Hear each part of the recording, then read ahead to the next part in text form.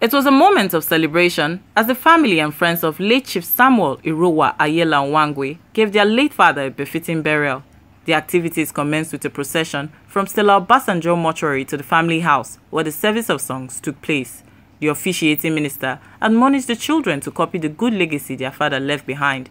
Thereafter, he was laid to Mother Earth at his own residence. AYELA-UWANGUE touched lives, and people will always remember him for good. So it is a humble exhortation to all that we should always remember that when we have left here, we will be remembered. We thank God for the legacy he has left behind. No doubt he was a martyr, he had his foibles and he had his frailties. But we will take the good part which he left for us, and for us, we would like to be better. Guests were later taken to Military Base Hospital football field to wine and dine with the celebrant.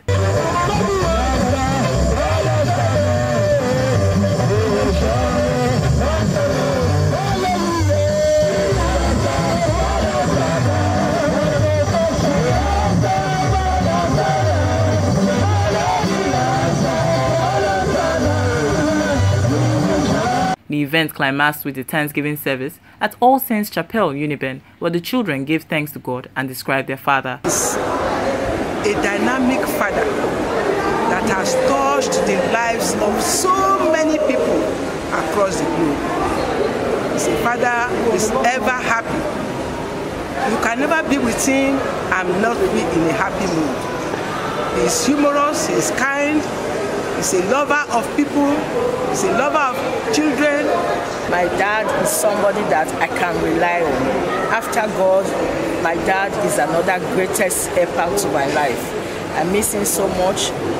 My dad was a loving father, a caring father, an educationist to the core. He led us to Christ. He made us to know that it is Christ that is above all, that without Christ we cannot do anything of our own. I remember my dad always tells us, the only thing I have to will to you is give to you is charity and education. You need to love people. You need to be educated. That is the only way you will stand on your own and be very, very independent. My father left a legacy behind. Those are big shoes that we're looking forward to filling, and we trust the grace of God to make him proud.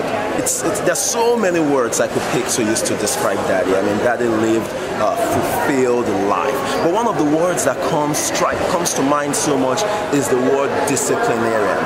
One of Daddy's favorite scriptures was, "Seest thou a man diligent in his works, he will stand before kings and not mere men." Notice that scripture doesn't say, "Seest thou a Christian," or "Seest thou a Muslim," or "Seest thou a believer," or whatever faith you are. He said, "Seest thou a man."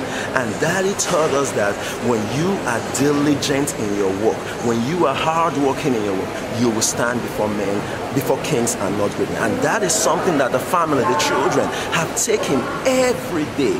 I could say categorically, throughout my knowing him, he never acted in a manner to suggest that he looked down on me. So I owe him that great respect. I've benefited from his wide counsel.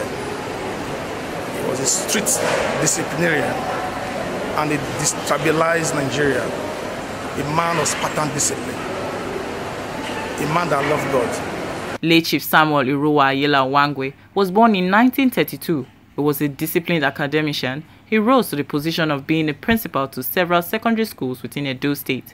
He died in 2020 after living for 88 years of age. I am Eseogene Akborono, reporting for G+ Media Online TV.